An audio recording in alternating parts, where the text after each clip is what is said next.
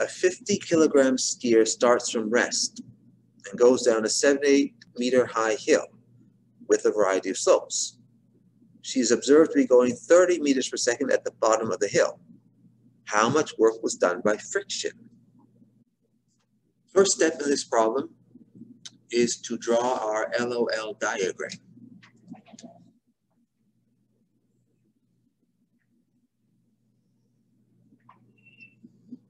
So our system consists of the skier and the earth.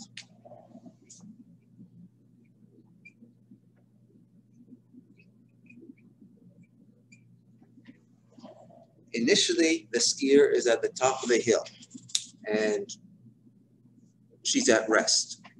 So the kinetic energy at the beginning is just 0. Okay, initial. But she's up high, so she has gravitational potential energy, which is not 0. UG initial, that equals mgh, or m is her mass. And then she skis down the hill, and at the end, she's got some gravitational potential, some kinetic energy. So that's a half mv squared. And it's said that v is 30 meters per second.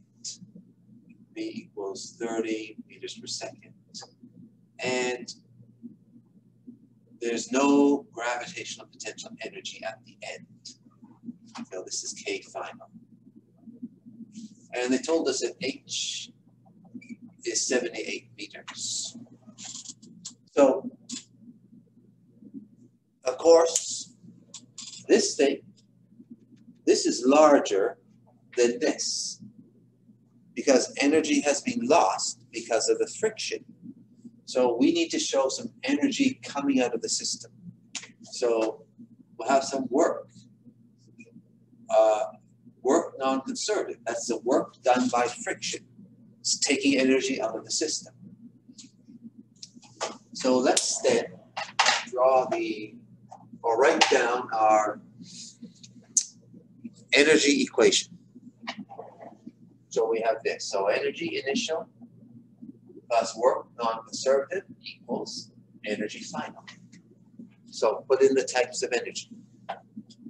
K initial plus UG initial plus work non-conservative equals K final plus UG final. K initial is 0. So this is 0. UG initial is mgh